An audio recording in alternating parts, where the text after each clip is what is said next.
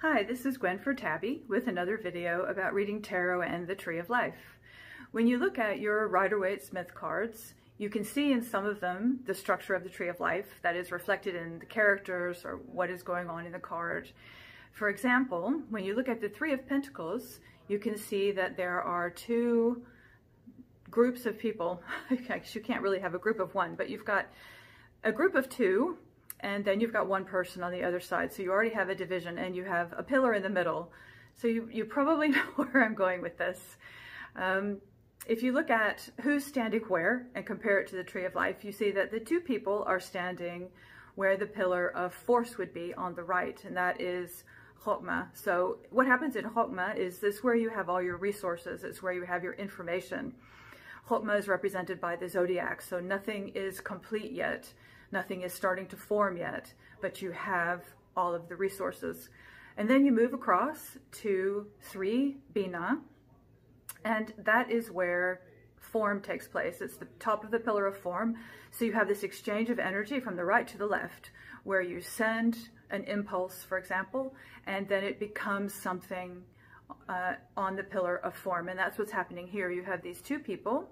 You have an architect, and you have a monk who are giving advice to the mason who is actually making the church. And the mason is on the side of Bina, the side of form. And so you can see that that's what's happening in this interaction. In Bina, I think that the reason that there's black in the background is that Bina is ruled by Saturn, and one of the colors of Saturn is black. So I think that's why you have this background that is so dark.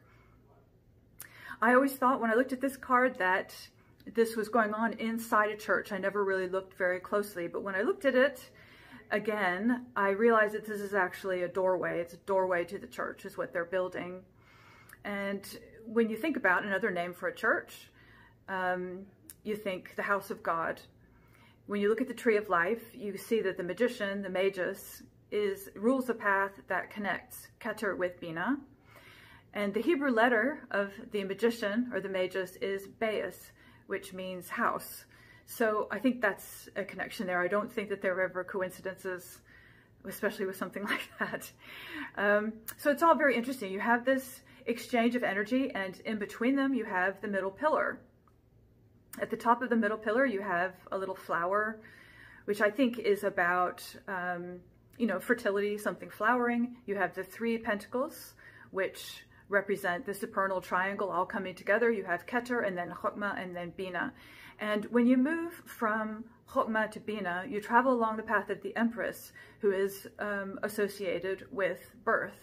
And Bina is also associated with birth. This is the archetypal mother, the divine feminine, but the divine mother, the mother of the Tree of Life. And that's one of the ideas that is associated with Bina, is that this something being given form, like a child. So I hope that was interesting. Let me know what you think, and I'll see you in the next video.